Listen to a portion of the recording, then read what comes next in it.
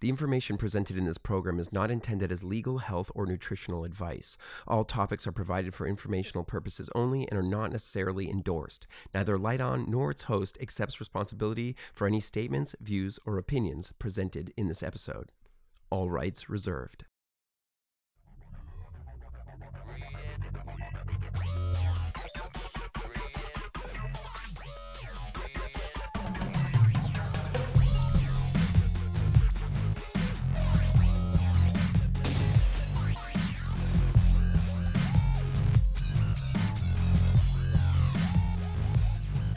All right, welcome to the 40th episode of A Light On, coming to you live from the new multi-million-dollar A Light On studios. Howdy, I don't know if you knew that.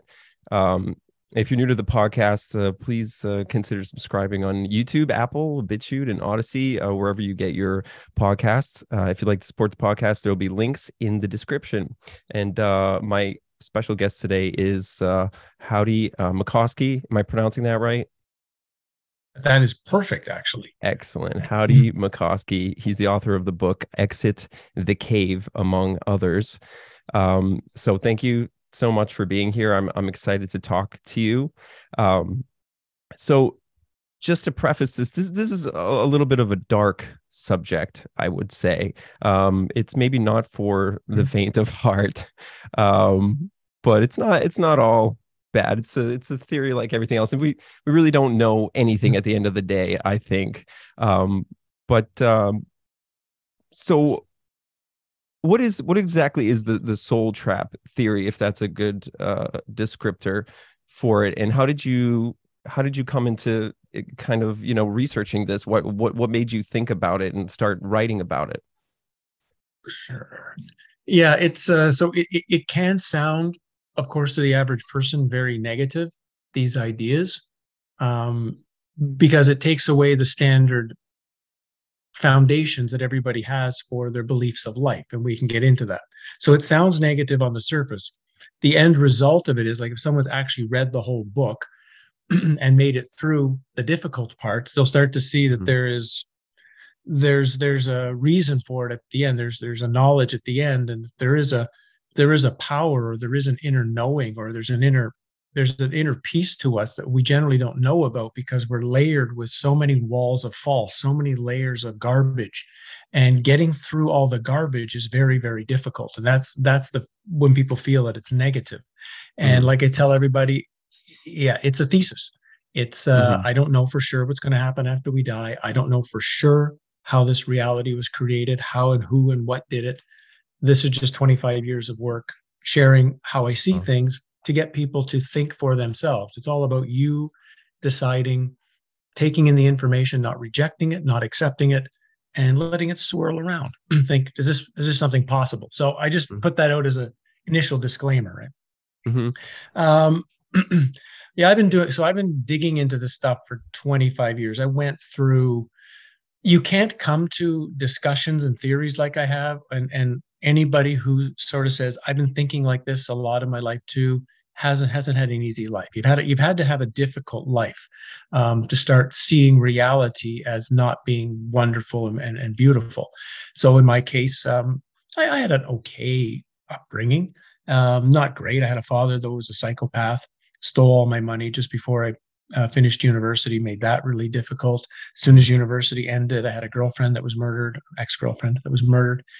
And as these things began to pile up, as more and more things in the world began to get messier and messier around me, I had to start asking questions. What the hell is this place? Like what is and then of course, once you look around and see the suffering of the world, and you start to see the pain that animals and nature and everything else is under, you start asking these questions. I got to the point where I was so depressed with life, I wanted to kill myself. That was like 1997. A program came on Egyptian pyramid building, and I realized that's what I'm supposed to do. And the depression ended like instantaneously. And I began 8-year study on ancient Egypt and the Maya and alchemy and native Indian traditions and whatnot. Wrote the book Power of Then. Thought I knew something at that point. I thought I was pretty smart. Then I fell in a canyon, had a death experience. That put me through about 10 years of really difficult experiences, some clarity, but also confusion, difficulty. But I wound up writing another book, Falling for Truth. Then 3 years ago, I wrote Exposing the Expositions, when I dug into the lies of the 1800s, specifically the World's Fairs. Yeah. And as I got through, I started my YouTube channel around that time. And in the midst of all of our world stupidity now, as our world insanity increased, I was doing more videos about spiritual warfare, this idea and the idea of Plato's cave and what that is. And I finally felt at the beginning of this year, I think I should write a book about Plato's cave. That should be my next book. And as I started to write and research Plato's cave, which we can talk about, things just pushed me deeper and deeper into something that I had looked into years ago, but semi-rejected, semi-pushed away. And that's the idea of a soul trap and what that is, or a reincarnation trap, if we had to put it into like a sentence. In fact, I'll read for everyone out there, if I can just find my book, a gentleman named Wayne Bush, who has a great website called Tricked by the Light. He has this on his website. This is as good of an introduction as I could possibly give, is one from my own book I put in. Mm-hmm. A topic that has had much focus for the last 10 years comes under the subject soul traps. And in a nutshell is saying that non-human beings either created this realm or control this realm and bring human souls into an artificial world construct. They do this in order to farm humans for food using our energy, mainly in the form of fear and other negative emotions, like the movie Monsters, Inc., as their source. When we die, we get tricked at a key moment when we can turn away from all this by aliens disguised as beings of light or former loved ones. You would then go into a tunnel of light or up a stairway of light. Doing either will cause us to enter the reincarnation cycle and be back into another life in the soul farm. So that's as good a description of the overall theory, I think, as we can share. And where would you like to go with it? And what would you like to discuss about it? Yeah, well, I just want to say, I had been researching and having podcasts about near-death experiences before I discovered you. And, I've already kind of changed my mind, or at least allowed other possibilities to come in, because something did click about this theory, because something is not right. You know what I mean? With this realm, and it never has seemed that way to me. And you make a lot of good points. And so you in the book, I haven't read through all of it, but what I have read was really great. And you described sort of the afterlife or near-death experiences as a propaganda campaign. And I was like, holy shit, there's propaganda even after this. So it's like, I was really bummed out about that. But I do appreciate like the realistic approach of your book. It's both terrifying and hilarious to me, because I really like dark humor, and you make some great comments in the book about your meeting your dead grandma and stuff like that. I find that stuff funny. So it is kind of a bummer at first, but there's a lot to it. So do you really believe that there's a propaganda campaign? What did you research, I guess, to kind of come to this conclusion? Was there one thing, or what hit it home for you? Yeah, well, of course, it's partially was 25 years of my life and my experience, and dealing with, for a while I was in the healing field, because you're kind of pushed into that when you start. Really, I'm a philosopher, I'm not any kind of healer, right? But when you move into these fields, you're kind of told, oh, you're supposed to do this too. And I had trained with some native Indian medicine men and a Korean Zen monk, and so I thought we're supposed to do it. So, and then so many of the people that I was helping in these healing sessions were like if I thought my life was horrible, it's like their life is horrible times 10. It's just like frighteningly bad, and not by no fault of their own, right? Literally the universe just steamrolling them from the moment they were born. So I'm putting all this together and starting to recognize, the standard story that we get told, and I believed it too as a kid. I mean, we all kind of do that. Loving creator created this place, created it as a place for us to learn and grow and gain experiences and have some challenges and make some choices, and then eventually become perfect and go and join this Father again. But of course, we're told, well, actually, you were perfect before you joined, and then you came down here to learn some lessons. So I'm perfect. Yeah. And you're coming here to learn lessons. Yeah. So I can become perfect again. Yeah. But I'm already perfect. Yeah. What was the point then? What's the point of coming into a realm of suffering for that? And then the Yeah. questions begin to die out. So when I started going into the book and I started realizing the story of Plato's cave is nothing like what we think it is, it's another story of misdirection, probably. I started looking into, okay, the near-death experience, because my near-death experience, I didn't cross over specifically. My near-death experience was Okay. all within the physical matter, physical realm matter. But I've done enough of these shamanic journeys and healing work where I was in, you might say, in another realm, in the astral realm, bridging where this. So I've touched this realm and some really weird stuff there without actually dying. Once I started realizing, okay, the soul trap is a possibility, and I'm taking it as a possibility at the beginning of my research, I started digging into near-death experiences, and thankfully, there's a lot of, like you say, YouTube channels that have people that are interviewing people with near-death experience. So there's thousands of those out there. There's a site called NDERF, I think it's called, that has another 5 or 10,000 cases that people have put up. Mark over at Forever Conscious Research, he does a great job of discussing people's near-death experiences. So I started digging through them all. And what it tends to be is 85% are exactly what people would expect. If you ask the average person, like right now watching this, what's a near-death experience? They tell you, oh, white light, tunnel, Jesus, dead grandma, feelings of Right. love, life review, told it's not your time, with a few pieces Yeah. and things added up. But that's the general story that people hear. And it's hard because generally when I started, and the more I looked in, and I've known some people who've had these near-death experiences, and I've read about lots of others that was doing this. When someone has one of these, they tend to come back and they become better people. They change, they transform, they become more loving, they become more kind. They see that had been very egotistical, and they make these changes. And so, on the Yeah. surface, you think this is great. Why would someone like me be in any way having anything negative to say? Because you see the result of the people who've had them when they come back are fantastic.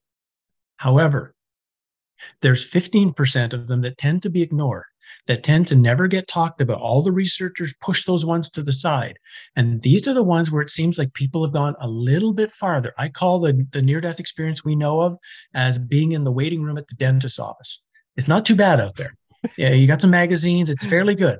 Right. Some people, though, seem to actually go through the door and get close to the dentist chair, and they see something very, very different. They start to see that those beings that look like Jesus or dead grandma or whoever, they fall apart and they're, demonic alien beings. We start to see that Wow. everything that's going on for them is a trick, it's a trap, it's a deception, it's a pressure, it's a forcing them to try to do what these beings want them to do.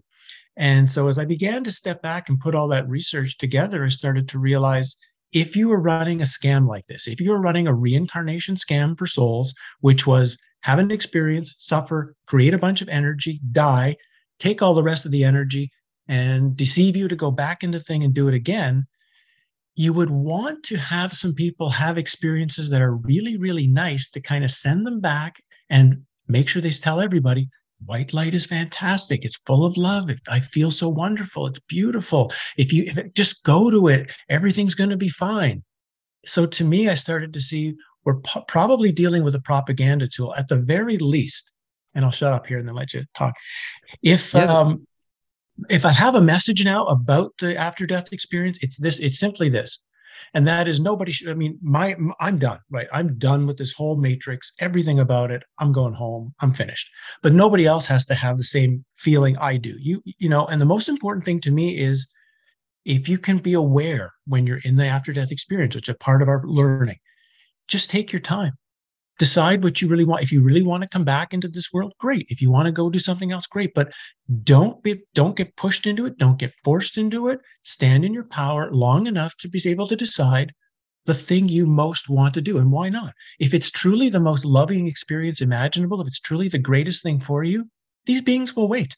They'll wait a few days or a few hours or a few months for you to make the decision. Go, yeah, okay, I'm going to go with you.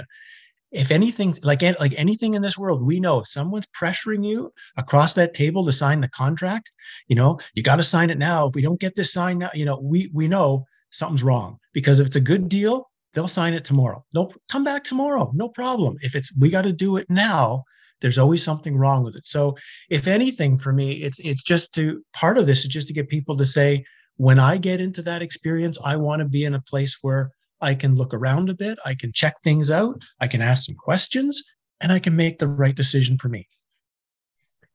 That's really fascinating. Because yeah, primarily the people I've talked to in the near-death experience kind of groups, they have a great experience. It's really positive. They feel really comfortable in going back and all that stuff. I did do a podcast on a small percent. I think it's like 4% of people have a hellish experience. I was wondering where that fit. Is that kind of what you're talking about, where they see things falling apart, or is that a totally different thing? Because they see what kind of like the standard version of biblical hell, demons and all that stuff. Yeah, that's in that 15. So remember, I said there's 15% that is kind of not like the normal experience. So within the 15%, there's different kinds of that experience, right? Okay. Yeah. So some have a totally hellish experience. Some are, seeing demonic beings. Some are just in a really confused place. Some are, it's all really, really different. I have, I don't know how much of the book I gave you, but chapter 9, I'll make sure you have the book, by the way, if I didn't give you the whole thing when we're done. Oh, that'd be great. But I have chapter 9, which is what I'm calling non-standard near-death experiences. And this chapter tells us, I go through like about maybe 20 different ones of people who've had very strange experiences and who basically are saying, who pretty much come out of it saying, this whole thing is just a giant scam.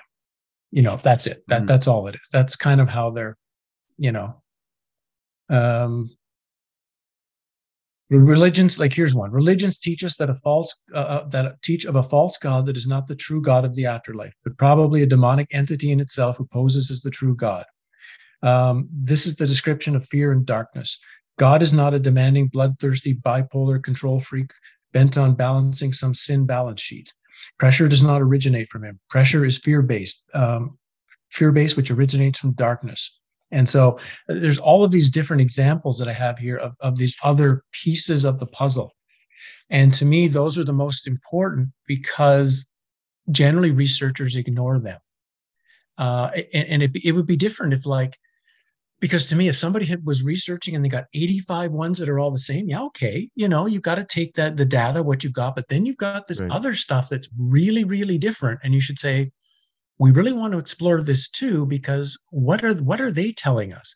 And it seems like it literally often gets just pushed to the side.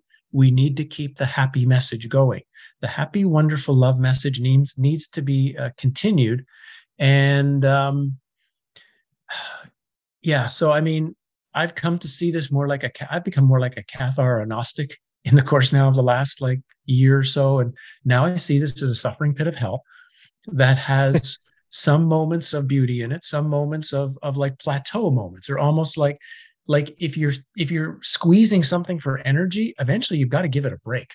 You got to give it a break to retool. And so beautiful moments, loving moments, generally that's what they're there for. They're there to give it before they come back. But it's not just, the weird thing is it's not just negative experience we're getting mined for, it's the good ones too. That's the part that people tend to think, I'm having a happy experience now, so that's all good.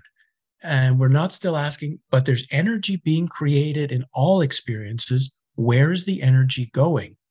And if you don't know where the energy is going, and if you're not in control of it, it almost doesn't matter what the experience is, because it means you're not in control of the very basic principle of this matrix, which is energy. And it would make sense, if you read like the biblical stuff, and I believe it to be allegory, but in the Bible, the devil is a great deceiver, right? And his deception comes in sort of like wrapped in a pretty bow, right? It's not like all hellfire and suffering, because that wouldn't really work very well, right? Right. Like anything, any cult, right? Nobody, if the cult leader if they gave all their details on day one you met them, no one would ever join the cult, right? The cult has to present something at the beginning that sounds like a good idea. And generally, there's always something in all of them that makes sense at the beginning, especially if you're a bit confused. Like, good idea, I like that. Mm. And it takes a while before you start seeing, wait a minute, what the hell's going on? But when you see the near-death experience, and one of the big parts of it is this feeling of this overwhelming love, this overwhelming sense of love, which the way I've come to see it is acting like a drug. It's acting the same way as someone who's taken ecstasy or any other drug. They're so overwhelmed with emotion that they can't think clearly. And at the very moment of time when you need to be at your most clear thinking, because in the after death realm, which is the astral realm, you're dealing with a realm of emotion. There's very little logical thought there to start with. It's like a tremendous amount of work to learn how to bring the logic into the astral. So you're already in a completely emotional place. And now you think of it, you get bombarded with the greatest emotion you've ever felt in your life.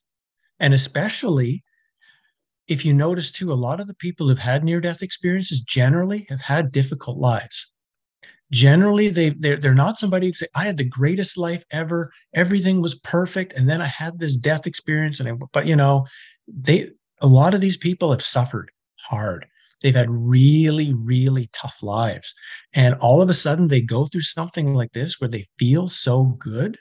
Of course, after you've gone through such hell, of course you'd want to grasp to that as being the answer, right? Because that's what spirituality is. Spirituality is I wrote about this in Falling for Truth. That's kind of what that whole book is all about. It's this idea of people are searching to feel better. They're not searching for truth. We're having a discussion about what's possible truth, capital T truth, which is not meant to make anyone feel better or feel worse. It's just what's true, as opposed to the spiritual search, which is, how do I feel better? I don't feel good. I'm suffering. I'm in pain. How can I stop that? How can I have endless happiness? That's the spiritual search. And there are lots of people out there making billions and billions of dollars selling books and videos and workshops to teach you how to get, and you can for a while, you can get happier. You can feel, and I'm one too. I'm really glad with the things I've learned. If I'm not feeling well or something in my body's not feeling well, to learn some little techniques to improve it. That's important. I think that's a valuable tool here, but it's not really truth. Truth is about finding everything that's false and removing it. And whatever you have that's left that you can't get rid of, that's the truth. And everyone does the opposite. They think they already know what the truth is. And so they're going for a particular truth goal, never understanding, if you already knew the truth, you wouldn't have to seek for it. So if you have to seek for truth, it means you don't know what it is. So go find what's not true. Get rid of that. Get rid of that. And eventually, as one of the people I've come to trust, Richard Rose, says, if you'll drop everything until you come to the one thing you cannot drop. And you'll try, but you can't drop it. And then you're going to realize that's the truth. Wow. And it should always be surprising, because if the truth turns out to be what you thought it was, then how do you know you haven't been fooling yourself? How do you know you're not tricking yourself or just creating the thing you wanted to create? If the truth shows up as being, holy crap, that's the truth? Really? Wow. You would feel it. You would feel that you would trust the experience far more, I would think. Yeah, there is a sort of intuition behind it, I think. I wanted to ask you about, before we get too far off the path, so the people who see these beings in their true form, are they describing what we know as like typical aliens, like grays, or what are the different variations, if any, that they're seeing when they get these experiences? Yeah. Some are seeing all sorts of different things. Some see them as like just reptilian beings. Some see them as gray-like beings. I think it's more. It's not so much. I think they're really seeing the being. They're more seeing their own deeper mind's picture of what's going on outside of them. If that makes sense. I'm just going to try to find one here for you. There was elegantly asked what the meaning of life was. Thoughts in the back of my head, because I have a really good one in here that talks about it was somebody who was seeing these these beings of light, and then all of a sudden they changed on them and became something completely different. Mm. Of course, now that we're sitting here, of course, I can't find it. But um, generally, they're just, I wouldn't say there's one specific thing. People see X, but people see things that they know right away that they're seeing a more true depiction of whatever that thing was in front of them. And they knew that whatever was in front of them that they first saw was a type of screen. We get this a lot in people who talk about alien abductions, who talk about the beings that often, they say they come into their bedroom at night and then take them away, that they don't see them as aliens when they first often come into the room. They see them as their friends or their relatives or whatnot, right? They see them in forms that are pleasing to them.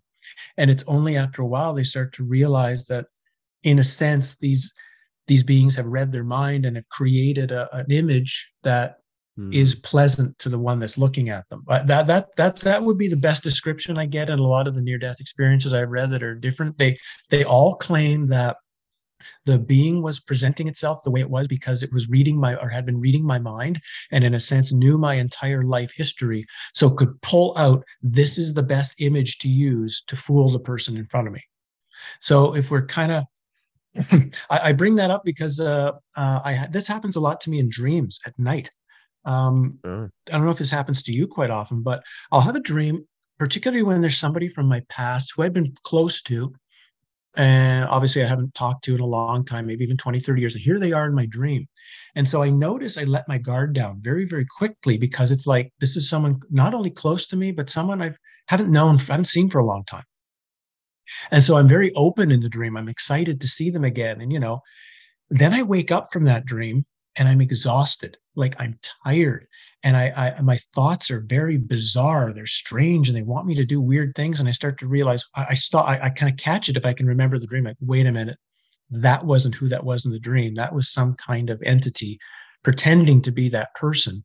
And then I think about the dream more, and then I can find something very weird in the dream that was kind of like a, piece of junk energy stuck into me, and I've kind of got to find it and get rid of the junk energy, and then all the thoughts go away and the tiredness goes away. And so I think that's a tiny taste of what's probably going on in the after death state, or at least something we all should be aware of if we're taking this whole thing seriously, of we want to regain our authority and our own sovereignty and over what happens in our entire experience. And we have to be prepared for all the possible tricks and deceptions that could be thrown at us. For sure. I'm wondering what you think about David Icke's theories. He wrote a book recently called The Trap, which was a great book. And he really kind of leans toward the reptilian theory. And but in his theory, and I've studied this quite a bit, they sort of work together, the Greys and the reptilians. Like the Greys are sort of some kind of half biological foot soldier of the reptilians, if that's the best way I can think to describe it. But do you hold any stock in his theories? I think he's overcomplicated a lot. That's the best way I would put it. He's overcomplicated a lot of things, and there's on one hand he's done some decent work, I think, and I think he's made some miscalculations in others. And the hard part is individually going through the stuff yourself with a real fine-tooth comb and saying, okay, let's pretend 50% of this is true and 50% of this is false. How do I figure out which side it falls on?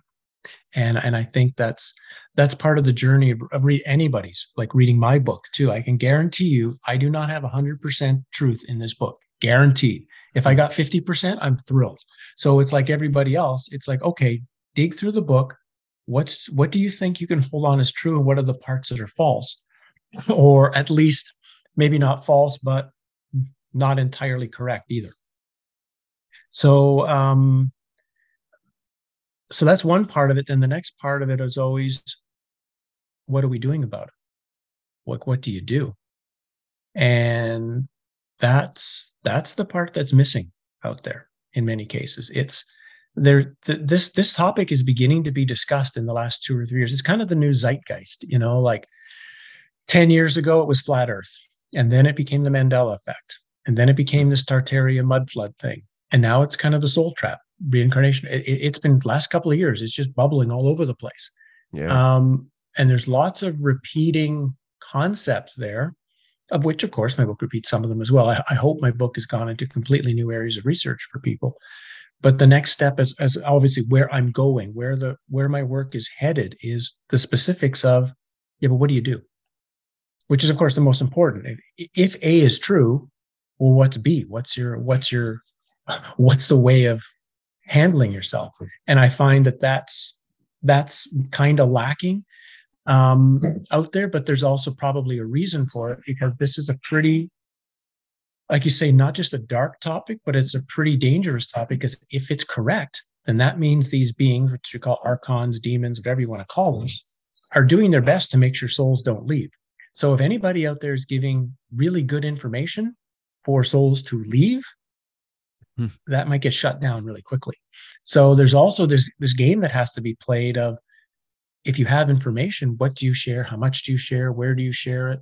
And so it's a question of, maybe there's a reason we don't see too much. It's either A, people don't really have the knowledge that they think they do, or the ones that do have it are kind of being very careful with the detail that they put out, knowing the situation of this realm. I would think it's a very select few people who know the truth about everything, and they're kind of running the show. Yeah. Right. Well, there, of course, they would keep things quite quiet. Right. I'm beginning to understand more of the stories of those Zen masters who, once they had realized everything, just packed up a bag and went to a mountaintop and just lived there by themselves. And if one or two people wanted to hike up the mountain and actually see them in the course of life, okay, great, they'll see them. But other than that, they're just leaving all this behind. And I can see the choice. I kind of feel that way, choosing. Howdie. I've felt that way for a while now. Yeah, like I want to escape the. Well, like how do you have? If I want to be honest and have a real conversation about anything, even the world, even the way the world is right now, even the insanity of the world right now, and I sit down next to somebody in a coffee shop, let's say, let's pretend I don't go to coffee shop. Let's pretend I did still go. And somebody I didn't know sits across from me, says, "Hi, how you doing?" And we start having conversation and start asking me some questions about things. If I started speaking honestly about anything, they're going to think I'm insane. Like they're just going to think I'm nuts, and maybe even potentially think I'm dangerous. So why would you want to create a problem for yourself? So it also becomes, the more you begin to, but I don't want to say no, but the more you begin to potentially see what reality may be, and what the matrix is, and what Plato's cave is, and our actual interaction with it, the less you feel you want to communicate with the world at all. You will naturally start to feel like you either want to be by yourself, or you want to be with a very select group of people who you feel you can openly have discussion with. Yeah. Because it gets painful to try to have discussions with others. And so I'm sure in your own way, you probably feel that you have to choose who you talk to. Yeah, absolutely. It's been really hard to live as part of normal society. And I mean, I'm always shocked at the level of ignorance of normal people. I mean, how you can go through even the last few years, right, without even an inkling that something is amiss. It just doesn't occur to them, or they come up with reasons why it's okay. And it's like, no, it's not fucking okay. Like none of that was okay.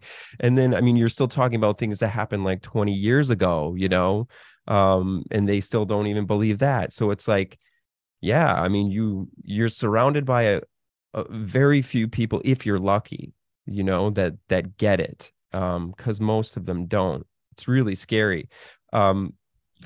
And this brings More me scary for me, though, just getting yeah. real quick, is all the spiritual teachers who've said nothing in the last 3 years. Spiritual teachers who are supposed to be the leaders to ultimate freedom were not concerned about the loss of relative freedom. And so a whole lot of people that I kind of kept in possible high standard, or thought their books or their value, have said something of knowledge. If you can't see this, like if you can't see this, what's right in front of you 24/7, as far as I'm concerned, you don't see anything. And Yeah. I dropped a whole lot of, you might say, teachers in the garbage. Absolutely. Yeah, they all went out the window for me because you realize that they're, Yep. they're worried about this, their paycheck, or they're worried about what people think about them. They're not doing anything for the spirituality of humanity or anything good. Um, do you think there's any good that can come from helping other people? Like, is there any obligation for us here to wake people up, or is it just useless? No, there's no obligation for that. In fact, generally trying to anyone trying to save the world, trying to fix the world, is going to find out that you're up against a juggernaut that you have no idea what you're up against, and it's just going to grind your energy to a halt. We do, though, have, or I hope people will have an empathy, though, to recognize that all of us who are divine sparks, not everybody's a divine spark here, right? But all of us who have divine spark within us, and that includes trees and animals and fish and birds and whatever has the divine spark in them, we're all trapped together. So that hopefully there's an empathy towards others from the standpoint of just like, hey, we're all in the same boat together. We're all suffering together. So if there's a way I can help another creature have less suffering today, that's a just a I think that's a natural, nice thing to do. Hmm. But I don't feel like I have to save any trees or save any birds specifically, or or certainly we get. I think everybody, once someone finds out there's something wrong, seriously wrong with the world, and seriously and finds out it's insane, uh, seems to get the feel and gets, and what they feel has some kind of answer, some kind of system, some kind of organization they're in.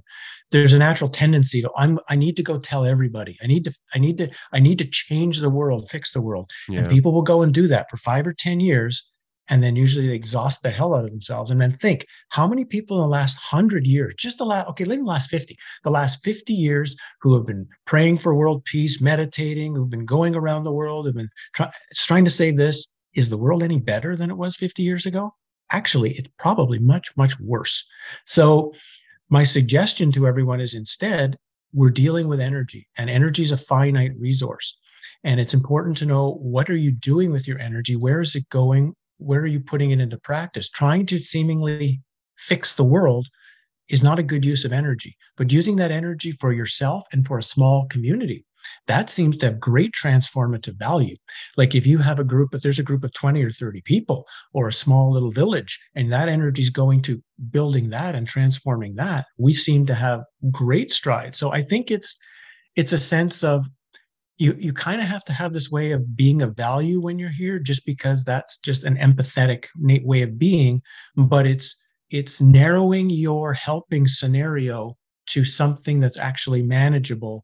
Otherwise, that energy is just going to go all over the place, and you're going to wind up having done a whole lot of work and accomplished nothing. Right. So you said some of us are divine sparks, and you have this theory of NPCs in whatever this realm is. Can you go into that a little bit? Do you think some people really are NPCs?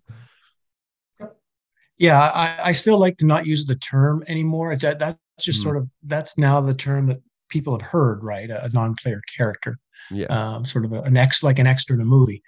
Yeah. I've started calling them, what did I call them? Possible soul vehicles. I think that's what I called. It just means that there are, and that's not even the right word. I shouldn't use that word. Even possible divine spark vehicle, because everyone and everything has a soul. So everything has a soul. Like there's no difference between, like, let's say someone's calling an NPC and someone who's not. There's like almost no difference between the two. Both have to eat the same way. They handle the food the same way. They relatively think the same way. They process the same way, mostly, except those who have a divine spark, those who the divine spark went into prior to birth, um, have one, more of greater capacity for energy inside. So they have greater power at their doorstep if they can access it, and they have a greater ability, it seems, for deep questioning and thinking. The non what these the ones without the divine spark won't think deeply. whatever answer is presented to them, that's the answer. Oh, if the U.S. Air Force had just been shooting on a bunch of balloons, okay, that's what they are. There's no need to question it. I don't need to even think about it. Why would I think about it? That's what they said. So the difference is those with the divine spark and who has some of that active within them just naturally starts to wonder, how do I know that? How do I know what that is? And they'll start questioning, they'll start thinking. So that's the only difference. It seems like a small difference, but it's actually quite big, because you're never going to get out of a soul trap without a lot of deep philosophic questioning. Like, you can't meditate your way out of this place. You can't happy your way out of this place. You can't love your way out of this place. You have to remember your way out of this place. It's a process of remembering. And the only way you can start to remember is to think clearly on what you have forgotten. And I think you mentioned, I mean, there's certainly people who don't question anything, as we mentioned. So that kind of makes sense to me. But I think you mentioned something in one of your videos about that it could also be the other way around. Like, those seemingly NPC people are here because we fucked up and we're not, like, we didn't get it right. Right? Is that correct? Yeah, I like this one. It comes from a book, Replay by Ken Grimwood, a novel, which was the kind of like the original Groundhog Day. Guy, instead of living a day over, he's living his life over and over and over again. And in one of the lives, this woman that he come close to didn't come back. He came back into that life aware, but she was like her non-aware self, her regular self at that age, at 16 or whatever. And he started wondering, well, did she become enlightened in the last life? So because she came enlightened, her consciousness didn't need to return into this body. So the body just goes through, all the bodies just run have a certain thing that's here. But if consciousness comes in, that consciousness isn't complete yet. So he began thinking, maybe I'm one of the last ones to get it, that all these other people that I think aren't getting it, they got it long ago. And I'm one of the last ones, which kind of throws the egoistic thing. I try to remember this sometimes if I'm feeling a bit too above, thinking, oh, I've got all this, I know all this, these other people, they're not thinking properly. Just a reminder, but who knows if this is a time loop and we've been living this 1,000 times already, maybe they all figured it out. That's why they're not conscious here. And I'm one of the last ones figuring it out. So, but again, the whole point is it's not a race. Truth is not a race. Truth is just the inner need that something has pushed you into a corner. Life has pushed you into a corner in such a way that you've said, this world is so insane on some level. And I mean, of course, in the last 3 years, it's shown itself, but it's been insane ever since we've been born, right? Yeah. And it's like, it's at some point, people say, this place, there's something so wrong with this place. I need to find an answer. And the general answers we've been given early in our life, whether it be religion, whether it be science, whether it be whatever, when you reject that, the early answers we've been given, and now you're left, well, what have I got left? Nothing. And that's the beginning of a search for truth, when you realize that everything you've been told up to that point is a lie on some level in your life. And you're realizing, I got nothing to stand on now. I'm literally foundationless. It's a scary place to be, but it's also powerful, because it means now you're free to examine anything and everything. And you're free to choose or not choose now what you want to bring into your story of beliefs. If somebody it's one of those things we have to hack through, which is this mountain of belief we live under, and questioning every single one. Where did it come from? Like, if somebody has 100,000 beliefs, I'm almost going to guarantee you no more than like 1,000 you actually came up with yourself. They came from mom and dad and teachers and television and movies and your friend next door. And, they came from all outside that we just accepted on some level, as opposed to something that went through an actual experience, actual work on our part, actual testing. And we were able to say, from now, my experience and what I've done, this is, I have this belief because of it. Generally, why do you have that belief? I don't know. Isn't that what you're supposed to believe? Well, It's no, sort of weakness get too. I think people lean on a crutch. People automatically need to lean on some kind of crutch, like belief in a savior, or because it makes this world more tolerable. belief in anything, just a belief that you're sitting in a chair, that you're sitting, you have a table in front of you. That's a belief. Hmm. You haven't tested it, like it's something I did. I tested reality, right? I took 6 years between like about 2000 and 2005, 2006. I tested reality on a daily basis. I went through very difficult exercises day after day after day to try to find out, is reality solid? And the answer always turned out to be no. It's very transparent. It's like everything here is a ghost. It got to the point where I had to hold on to chairs when I sat down because I wasn't sure the chair would be there when I would sit on it. Wow. Like it had got to that point where reality was just an absolute um, non non-tangible force.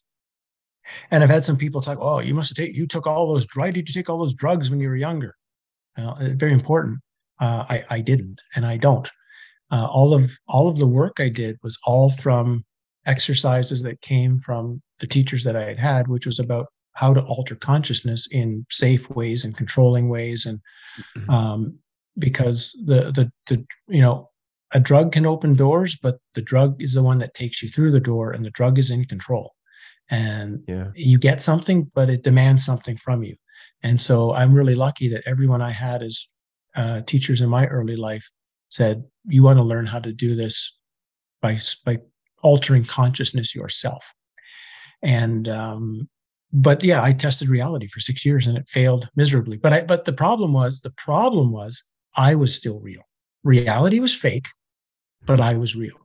And then Mm. it wasn't until I had the death experience in the canyon when I finally realized, oh yeah, I'm as fake as the world. Right. The thing that I see in the mirror every day, that's just as fake as everything else.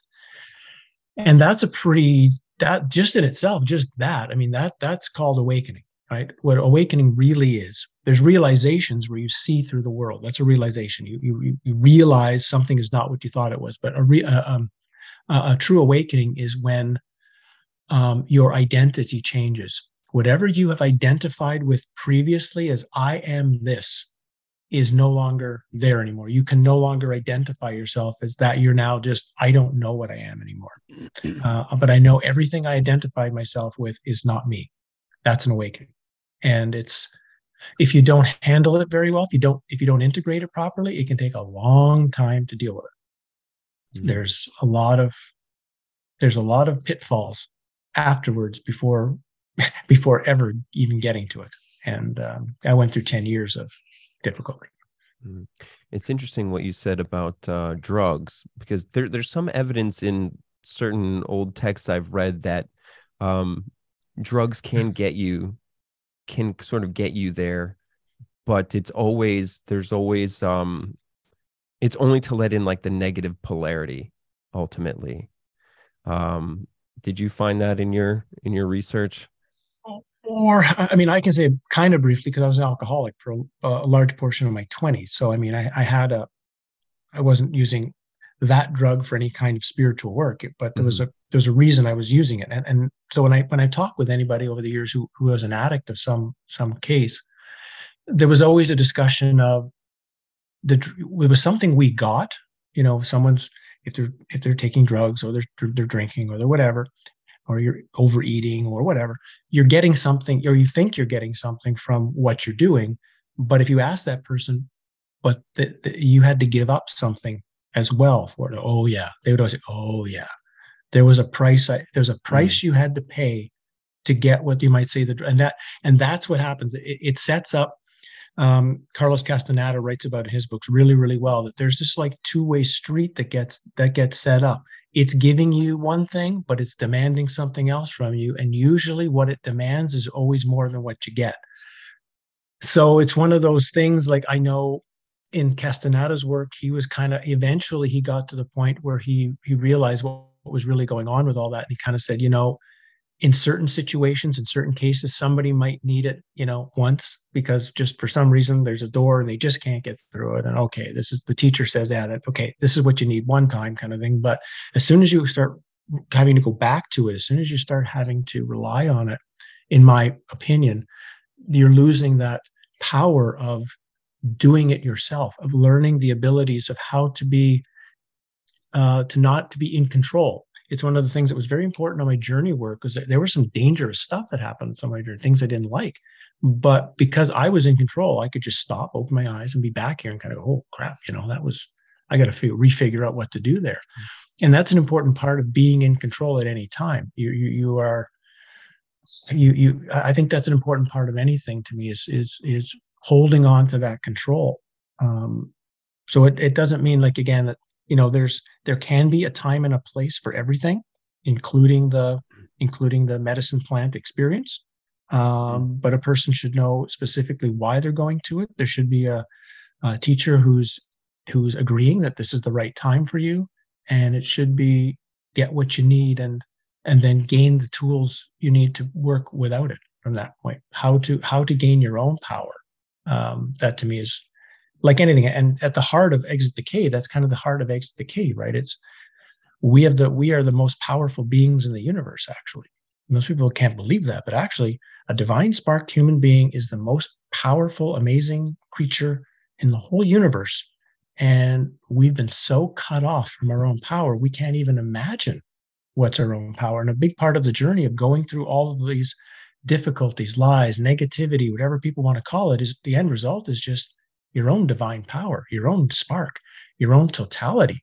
And that's a pretty good thing to reach if that's the end goal of what you can find. So yeah, that's why for me, some people, you have so much negative stuff to say. It's so bad. It's like, I'm just, the end result of it is just finding your totality and your own total power. That sounds like a good That's thing. important. Yeah. For sure. Yeah. So I do believe that this realm is sort of governed by the adversarial force, whether people want to call that Satan or whatever label they put on it. Where is God in all this? Where is the positive polarity? And how do we get there? How do we become prepared to get out of this, place? Do you have any theories about, like, because I do think there's a intelligence, right? Like far above everything.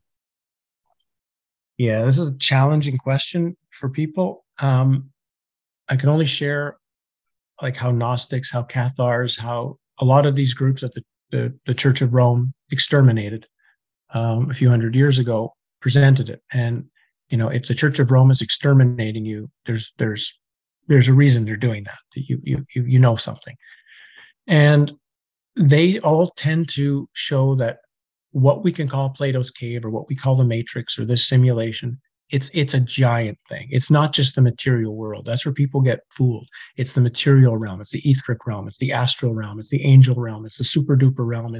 It's the void even. It's anything where there is any possibility of duality, meaning experience and experiencer. If there can be an experience and an experiencer having it, you're in the matrix. Simple as that. It's vast. The matrix is vast. But they talked about how outside of this matrix is what they called it an absolute. They were very careful to not label it. They just called it an absolute. Sometimes they did call it a divine father, but they meant it as a father mother. They meant it because it's a totality. So it's not really father. They would sometimes talk about it in its feminine term. Sometimes they talk about its masculine term. But that exists outside of the matrix, outside of this place. So what we have going on in here, when we see good and evil, the good that's here is not really the good that's outside the matrix. It's just a opposite of evil that's here, which is designed just to make sure that the evil continues. It's a very strange thing. Now, as I've come to see it, this outside totality, we'll just call it the absolute totality, to not try to label with words. I feel gets information into the simulation, gets information into the matrix. You can see that as like Sylvia in the Truman Show. You can see that as David and Jennifer in Pleasantville. Things from outside the bubble coming inside and having information available for those who want it. So I think there are these things that are available within the dream, but they're very subtle. They're very subtle in this reality, and they're not easy to tap into, and they're not easy to notice when a message is being presented to you. Again, Castaneda has a whole book. That one's called Power of Silence, which is all about just what he calls knowing when intent is talking to you. Intent in his case would be a word for that which is outside the matrix, is presenting information to you. And so those things are there, and it's our job to learn how to react to those. It's also like the ceiling of the Sistine Chapel, right? You have God reaching his finger out to Adam, but Adam's reaching his finger out to God.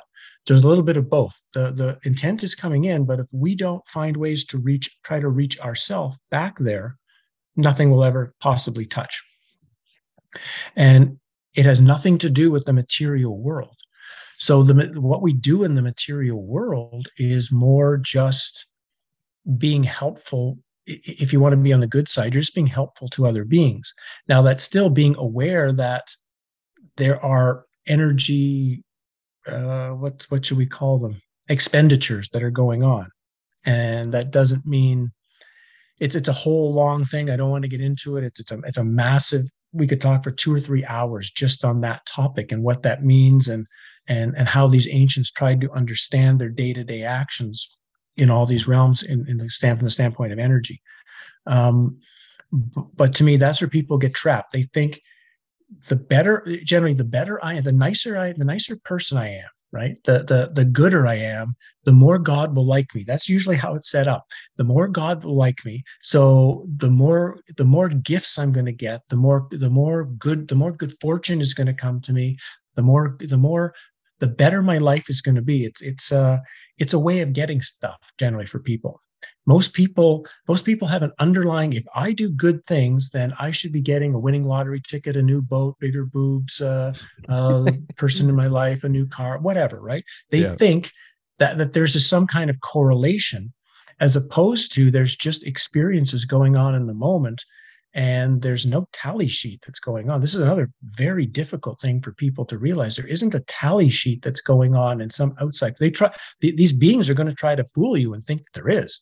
That's a big part of the after-death experience, is this life review. And they are going to play that life review on you to pull out as much guilt, shame, suffering, regret as possible. It's why I talk so much about the recapitulation for certain people whom the recapitulation would be right for, which is your life review, which is to have reviewed your entire life from now going back to birth, so that there's nothing in your life experience that is going to surprise you should that life review get thrown at you in the after-death world. There's nothing, you know your life intimately, and you know what stuff you've done that weren't good, and you've already transformed. That's one of the things that happened in the near-death experience, right? They have the life review, they meet the beings, they see you, I've been a terrible person, look how egoic I was, and then they come back and they make the changes. Well, why don't you do your life review now? Find out how you're an asshole up to this point in time and make the changes now, based on what you've seen. Yeah. I can say from my life review, it took me 4.5 years, the first one that I did. And it was unbelievably transformative when I was done. But one of the sickest things that came out of it for me was the loops in my life. I would see how many things I would do over and over and over again. I saw in one group, I took 3 girls out on the exact same date. I mean, to the same restaurant. We walked on the same canal. We sat on the same bench. I mean, probably, if I could see it perfectly, I would probably have the same conversation. And I thought, am I that boring?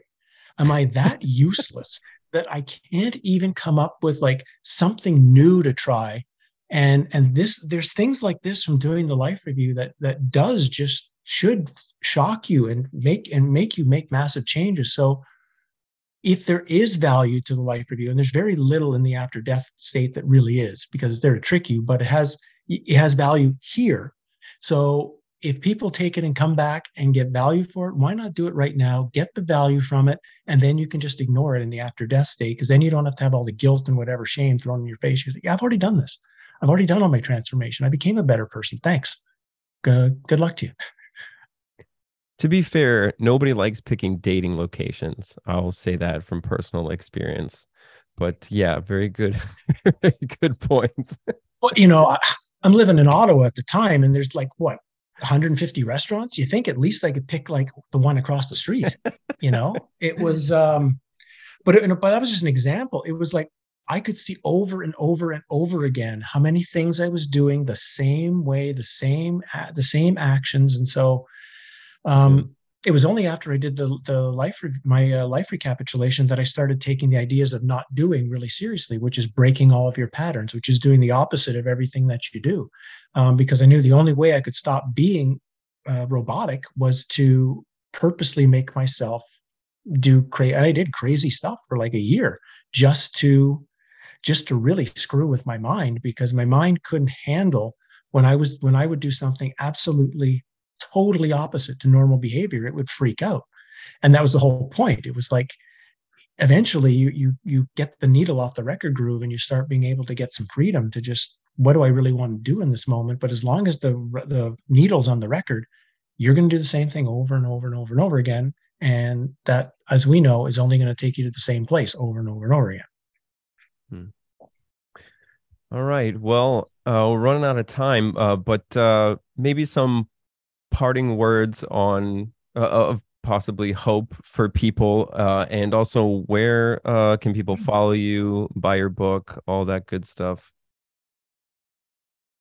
Well, I think there's a ton of hope, but not for this realm. That's for me. That's once I've learned that this realm. I mean, here's the thing. Yeah, it's an insane world, but it's been built to be an insane world. So if you're a computer game character in a computer game, why would you spend all your time trying to fix the game? The game has been produced the way the game is produced. So instead, it's best to say, okay, I know how the game is produced. So I know that if I go through the blue door, that's a really bad thing to happen to me. So I'm just going to stop going through the blue door. I'm not going to try to fix the blue door or change. I know, ignore the blue door. So the first step, you can start to navigate your world a little better when you start realizing it's set up to screw with us over and over again. So how can I start avoiding that? How can I start avoiding the traps that are here? And then we start to begin stepping back and saying, okay, what is it that's most important to me? And this is, if I could leave anybody with a statement or a piece of information, I guess it'd be this. It is, what is it you really want? And you don't have to want what I want or what you want or what it's what you, but the person watching right now, what is it you really want? Like if you're doing work, you're doing exercise, you're reading books, you're reading philosophy, why? And really deeply ask yourself why. What do you want out of it? What is your goal? What is your purpose? Take your time. Don't answer immediately. Take a few weeks if you need to. Really think about it. Because once you know what you really want, it gets very easy to know what you should do. Because what you should do is just things that will help get you on the pathway you want to walk. And then once you make the choices of, okay, this will help me, now you make commitments. It sounds so simple. Has some of the greatest power imaginable. Making a commitment and sticking to it. Start simple. Say like every day after dinner for 7 days, I'm going to do the dishes.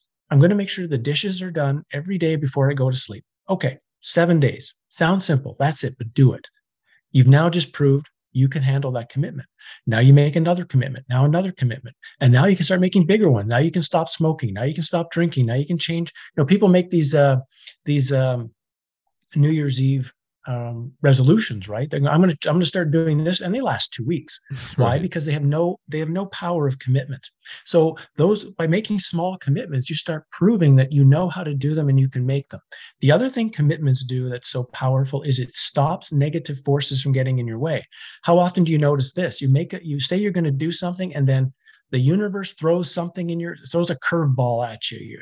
Your sister calls, something comes, and all of a sudden it's like, oh, I can't do that. I got to cancel out. Sorry. So the universe knows how easy it is you can be thrown off from your commitment. Richard Rose, again, a guy, when he first started teaching, he set up a thing every Friday night. And every Friday night, either his wife or one of his kids would get sick, and he always had to cancel. And finally, he told them one day, he says, I don't care if you're lying on the floor with gunshot wounds, dying to death. I'm going to go and do my talk that I have scheduled on Friday. you know what? The illness has stopped. They just ended. It's like the universe knew he was serious. So we're just going to stop playing that game. It doesn't mean all of your problems will disappear, but it means the ones that are coming from the universe, which is attempting to stop you from getting what you want, those will end. Those will just stop, because once you have commitment to do things. So now it becomes, this is a power. If someone says, are you going to come to my party on Saturday? The best answer to say is, let me think about it. Because if you say yes, you have made a commitment, you have to do it. Like, if you get run over by an ambulance, or if you get run over by a car on that day, when the ambulance comes to get you, your first thing you should say is, can you take me to the party I promised to go to? Literally, that's how strong your commitment should be. So it's better to say just, no, I'm not coming to your party, or maybe I'll let you know.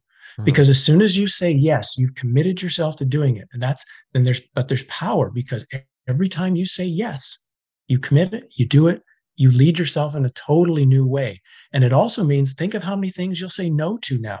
That, oh yeah, I'll come to your party, sure. And now I don't really want to go. How am I going to get out of this? Oh, well, maybe I'll drop by. And then, oh, you don't go. And now you feel guilty for 3 days. I'm going to see him on Tuesday. What am I going to say? Now it's just so simple. Either, no, I'm sorry, I'm not going. I don't want to go. Or, yeah, I'm going. I'll see you on Saturday. Your life begins to simplify. So for me, that's how I would leave you. A beginning of the whole work on this journey is, know what you want, and then start taking all of your commitments to doing what you say yes to, and saying no to what you want to say no to. And that's a big part of regaining your power, because knowing the truth about the afterlife and knowing the truth about what's going to happen after you die starts with regaining your own power and trusting yourself. So it's all a process. And I know it can sound negative for a lot of people, but I hope everyone made it through the hour or whatever we've been here, because that's the whole point. It's regaining your own power. And these are some ways to start doing it. And if you're looking into more of that stuff, yeah, you can. That sort of stuff is more in Falling for Truth. That's a book I wrote a little while ago. Exit the Cave is the one that we've been talking about here, more about the soul traps. If you go to my website, Egyptian-wisdom-revealed.com, I know it's a terrible name. He'll probably have it in the description below. You can get information on all the books or sample chapters. You can buy Exit the Cave there as a PDF file, because I want to make sure it's available cheaply for people. Then you can go buy hardcover copies on places like Amazon or any major bookstore. My YouTube channel for now is still running. Howdie Mikoski Talks, and stuff on a variety of subjects there. And other than that, I just hope that you get an opportunity to just ask yourself some deeper questions, and maybe reevaluate a couple of things that you've always believed, that now you're willing to just make some questions and look into, and look in deeper for. And that's part of what the journey is. It's just asking more questions and coming to our own answers. Awesome stuff, Howdie. I want to thank you so much for your time, and I hope you come back, because I want to ask you all about your other work on the World's Fair and stuff like that, which is also really fascinating. If people want to pick that up. So Thanks. yeah. And I just want, yeah, and it's this is one of the great things I've had about doing these interviews and things over the last few years. I get to meet people like yourself. Like, he's a really good person. This is somebody that I wish the world was different, because it'd be great to just go grab a coffee and go for a walk somewhere and chat and share some stories. And it's kind of a shame we don't get to do that. But I'm also glad I get a chance to meet people like yourself, because it shows there's a lot of really honest, hardworking people digging into answers, looking for truths. And it's nice to meet people like yourself and share the journeys together. Absolutely. Likewise, we're out there, this is a great way to kind of get your tribe together. If nothing else, we can find people that are similar, and actually be able to have tolerable conversations. So thank you for this conversation again, Howdie. And hang out for 1 second if you don't mind. I'm going to stop the recording, but thank you again.